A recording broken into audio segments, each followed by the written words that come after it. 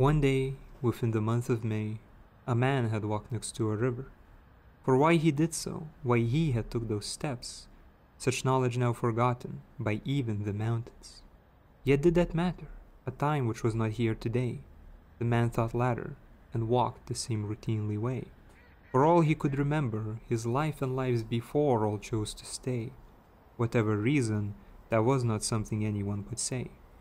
Step after step, the grass kept crumpling beneath his boots.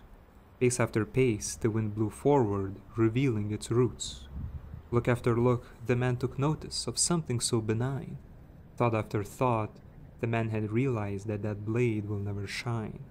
For such a thing so small, so puny and so insignificantly tall, to give it such attention, to treat it as anything at all, would be to think forever, to see yourself as in a fall. Yet that is what the man did. Each day he chose to walk this way. But were it easy, then the man would not have fright. Not every day the weather was so kind to shine a light. Sometimes the wind would come to show his endless might, and other times the ground of white would never leave his sight. Despite his struggles, the man had never stopped to think, both as he walked and as his thoughts could disappear within a blink. The wind was strong, but also sometimes helpful. The ground was white and also often beautiful. Infrequent thunders raised the hairs of those who heard them. They never stopped to show the insignificance of men. The blazing heat that seemed to make him swim in poison, it was the crucial product of the life-creating sun. The always working bees and bugs who grew each plant, the sun and moon that symbolized the yin and yang, the deer or squirrel that never heard of his apology, the timid passerbys who write their own lifelong story.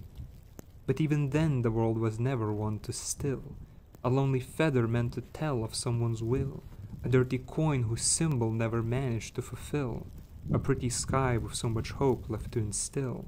And after that there's still the matters of the mind, that person long ago that always seemed so kind, a choice he made that was no worryingly blind, the meaning of his life that he still tries to find. Yet in the end, the man was lonely, sad, and tired, not for his life or dreams, but what was now retired. As after years of walking, the forest was acquired, but not by him, nor who he had desired. Each step now molded in the remnants of a new decay, the glory trees had crumbled and destroyed the way, and while he walked and brushed the thoughts away, the man was old and tired and had his sights on his final day.